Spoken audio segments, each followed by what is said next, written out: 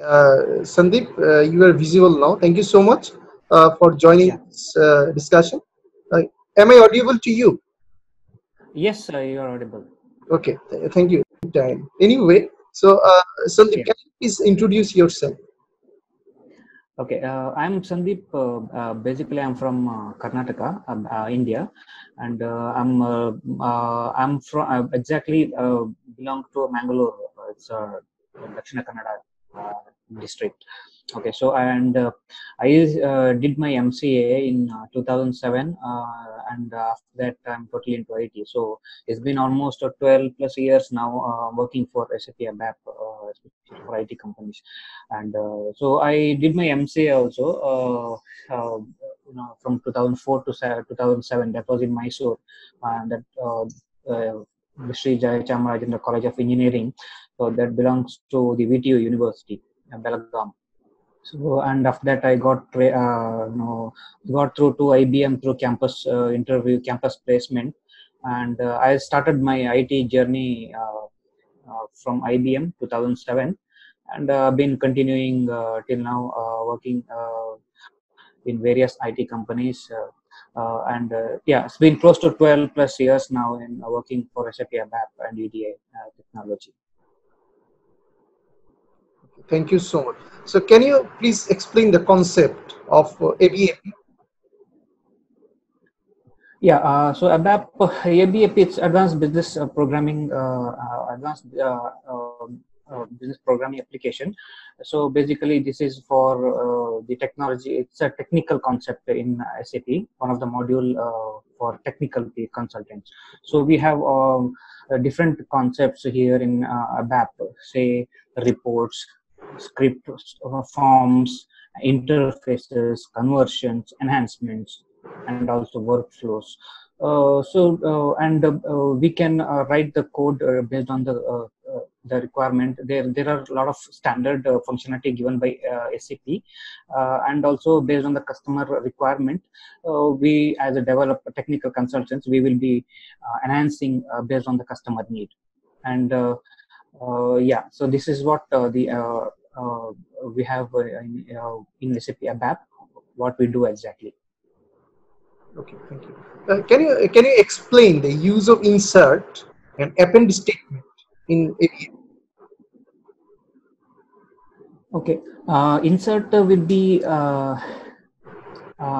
to add a new record into the database table. Okay, whereas append, it will append at the end of the table. So it will be always at the end of the table. The entry will be added always at the end of the table. Okay, what is the use of message command in a report, and what are the different message type?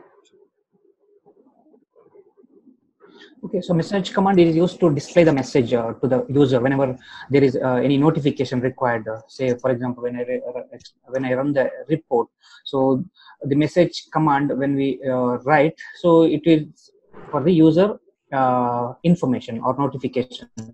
Say it is whether, and there are different types like success message, error message, aborting message, warning message. So these are different types of messages, what the user wants basically in the screen. Okay. So why do you use logical blocks in ABAP program? Okay, so logical blocks, it is actually for it's a simpler way of writing the code, and it's a different way of writing the code, just to make it increase the readability. Also, we can use it. We can reuse it. Can you tell me what is subroutine? Okay, so subroutine is it will be in the form of a form and end form. Basically, when we have a long piece of code, so to break it into for a user understanding and for a better understandability, so we break into pieces. Say called so we say it as a subroutines, and we will call it in a program. Okay, Sandeep, can you tell me what is your strength and what is your weakness? Okay, so strength, I can adapt. I'm adaptable to the changes. Like so if there is any new technology, I'm able to learn and able to grab it quickly in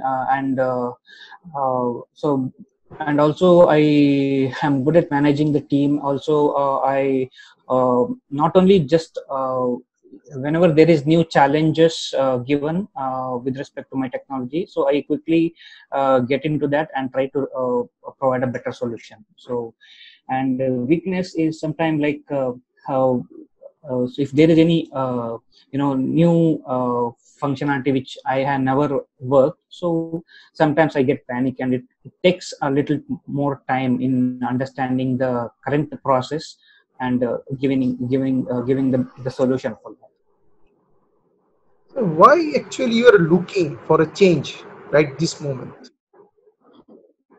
Yeah, usually I was always looking for to work in a product based company, but see, now currently I'm working in Wipro, Bangalore, and they always ask me to work in a different client location wherein there is no visibility, first of all. So this is the main reason actually I'm looking for job change. Can you tell me what is the use of data dictionary? Yeah, so data dictionary is where we have all the data stored in a repository. So a data dictionary, it will have all the database tables, views created, and it will be stored in a dictionary. So it will be stored in a repository.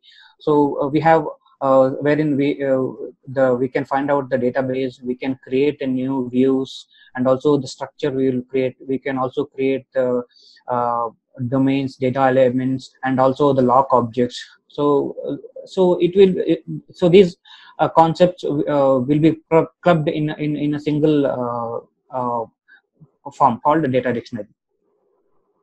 Thank you so much, Sandeep. So it's probably is my last question maybe. What is the Yeah. smart forms in SAP? Can you tell me? Yeah, smart forms are nothing but the print forms, wherein sometimes the customers or the vendors, they want to print what exactly they have ordered. Say for example, the purchase order, the invoice. So they want to, whenever the purchase order is created, they want to see the print form of that. So to take the print out, and they might want to sign it, or they may want to check for the quality purpose. So this is like a layouts and so this includes a layouts and all the windows, which we call it as a smart forms. Thank you so much, Sandeep, for joining the discussion. I was really enjoying the conversation because you were so much confident as well as flawless when you were Yeah, answering the questions. So thank you so much. So yeah. you know the process. Thank you so much. Video is being Yeah, recorded and it will be shared with the concerned company. They will review, and yeah. if you're shortlisted, they'll contact you. So this is the process. So thank you so much. Okay. Thank Hopefully, you so much. Yeah, we'll see you soon. Take care. yeah, yeah. Take care. Bye.